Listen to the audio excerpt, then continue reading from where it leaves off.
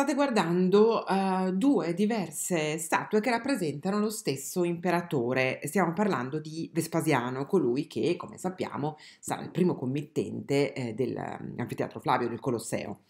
Allora, quello che vedete a sinistra è una statua realizzata, una testa, realizzato un ritratto, realizzato per un uso privato, quello di cui abbiamo parlato nel precedente video, mentre quella che vedete a destra rappresenta lo stesso imperatore Vespasiano realizzato per invece un uso che è di tipo pubblico e quindi propagandistico. Qual è la differenza tra le due statue? Allora, innanzitutto vediamo che le fattezze di Vespasiano devono essere in qualche modo rispettate, perché altrimenti se non c'è un minimo di somiglianza non è nemmeno un ritratto. Ma se voi vedete nella testa che noi vediamo a sinistra, la forma ampia della fronte, ampia e bassa, queste rughe marcate, gli occhi infossati, le labbra sottili, questa bocca serrata, tirata, no? Questa forma delle mascelle anche un po' squadrata. Ecco, questi tratti caratteristici del volto di Vespasiano vengono evidentemente evidenziati, mentre nella versione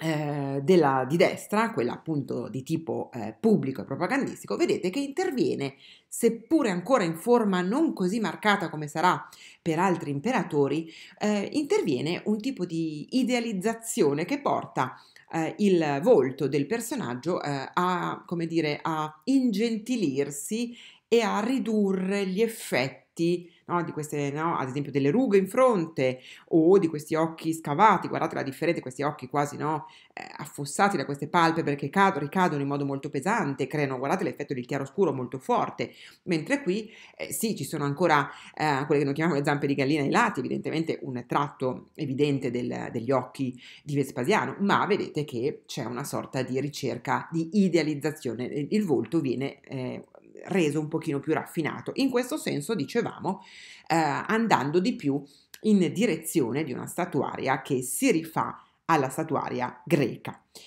Guardate anche soltanto la presenza o meno, o la mancanza direi, dei capelli. Vedete che la fronte è stempiata nel primo caso, nel secondo caso sì, i capelli hanno la fronte stempiata, ma poi vedete che qualche ciuffo di capelli compare ancora nella parte alta della testa del nostro imperatore Vespasiano, mentre invece nel primo caso sembra davvero essere ormai calvo nella parte alta. Quindi questa duplicità, questa possibilità, questa biforcazione, questo bivio è davvero rappresentativo della ritrattistica romana di uso privato, abbiamo detto, oppure di quello pubblico e propagandistico. Per andare avanti in questo percorso faccio un passo indietro, come spesso faccio, perché vi voglio mostrare un bellissimo, ecco qui il mezzo busto di cui parlavo prima nel precedente video, no? Il busto di colui che viene, è stato identificato nella metà del Cinquecento, quando l'opera è stata rinvenuta, come il busto di Bruto.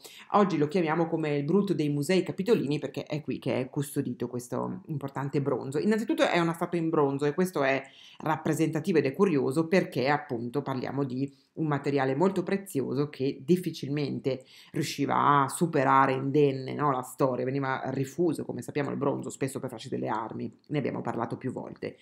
In questo caso il busto è stato identificato con il personaggio di Bruto, che è stato colui che ha istituito il Senato della Repubblica e quindi ha fatto nascere veramente la Roma repubblicana. Non sappiamo se effettivamente sia davvero Bruto questo ritratto, però le sembianze e questo viene fatto risalire al periodo tra il IV e il III secolo a.C., quindi abbiamo fatto un passo indietro, vi dicevo, ma le sembianze di questo personaggio sono davvero molto rappresentative della volontà di un ritratto che deve raccontarci le caratteristiche di un personaggio, che in questo caso è pubblico, non è pensato evidentemente per una culto domestico, perché si presenta come un personaggio saggio, generoso, le cui proprio fattezze fisiche ci invitano a questo tipo di riflessione. Vi faccio vedere un altro piccolo video della Khan Academy. Allora, questo era quello di prima. Eccolo qui, 3 minuti e 50. We're in the Capitoline Museum in Rome, and we're looking at a portrait bust, or maybe I should say just a portrait head that is known as Brutus. It's complicated because the way that we see him, he's part of a bust, and that was a very typical Roman form of portrait, to put a head on shoulders and the top of the torso. But in fact, the only part of this that's original is the head. And it got the name that it's currently known by, Brutus, in the 16th century, when they imagined that this was Brutus, who was the first leader of the ancient Roman Republic. Brutus is a legendary figure. He was the nephew of the last king, and according to tradition, he led the revolt against his uncle. So he's the founder of the Roman Republic, the man who ousts the last king, the last autocratic ruler, and establishes the rule of the Senate, the rule of the people.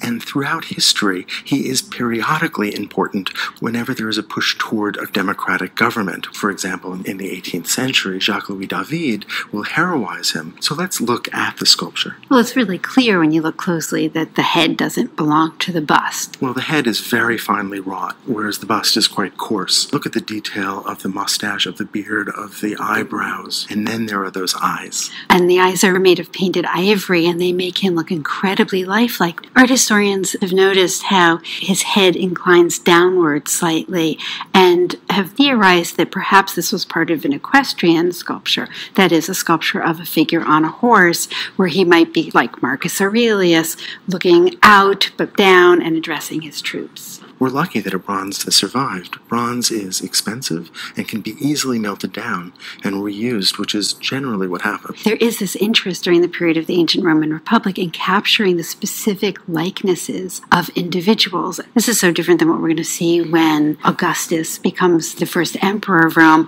where we get very idealized images. This was likely meant to commemorate an individual. In the 16th century, they thought it was Brutus, but we really don't know who this was. But it makes sense because we know that the ancient Romans commemorated great political figures, great military leaders. And the statues that the ancient Romans made of those great leaders often lined important ceremonial sites like the Forum, which is just down the hill. Our own tradition of commemorating the presidents of the United States, for example, comes from this ancient Roman tradition. There are very particular features, and yet he is also ennobled. He's meant to look intelligent, wise, thoughtful. And look how the eyebrows have been stylized just a little bit to almost look like a crown of laurels that wrap around his brow. And it reminds us, too, that in the ancient Roman Republic, wisdom was something that was seen to come with age, and wisdom was important for political leadership. Well, in fact, the Republic was ruled by the Senate, a council of elders. We can see that he's pushing his brow together, so there's a concern and worry. But his jaw is tightly set, his lips are together, so there's a sense of resoluteness. And resoluteness, perhaps, in the face of some turmoil. And I think it's those qualities that perhaps led people in the 16th century to associate this with Brutus, someone who was strong and determined and principled. So we've been reading into the sculpture since at least the 16th century, and here we are continuing to do it today. And although we don't know who this man is, we understand how distinguished he was and how people must have looked up to him. Ok, di nuovo ritorniamo alla nostra immagine ingrandita. Allora, avete visto appunto come i tratti, no, somatici vengano in realtà esaltati per diventare, trasformarsi nella rappresentazione di tratti simbolici del carattere, la saggezza, la risolutezza, la determinazione, la forza, il coraggio. Ecco, tutto questo nell'espressione di un volto. Stiamo parlando quindi di una ritrattistica che diventa propagandistica, pubblica. Non sappiamo se sia Bruto, però l'idea è un po' quella. Ci mostravano già nel video quello che accadrà poco dopo, cioè, anzi un bel po' dopo, ma insomma nel nostro racconto subito dopo, cioè quando arriveremo a parlare, cioè adesso, della ritrattistica di tipo imperiale. In particolare qui vi sto mostrando la testa di Ottaviano, che poi prenderà il titolo di Augusto, quindi sarà il primo vero imperatore romano. Ecco, da questo momento in poi, ce l'avevano già anticipato nel video, gli artisti verranno incaricati di realizzare dei ritratti che saranno sempre più idealizzati. Vedremo, vi mostrerò una serie di ritratti di Augusto nel prossimo video, ma in particolare vi faccio vedere che qui, quando era ancora soltanto Ottaviano, quindi non aveva ancora la carica ufficiale di Princeps, non era ancora l'imperatore, non era ancora l'Augusto, anzi scusate.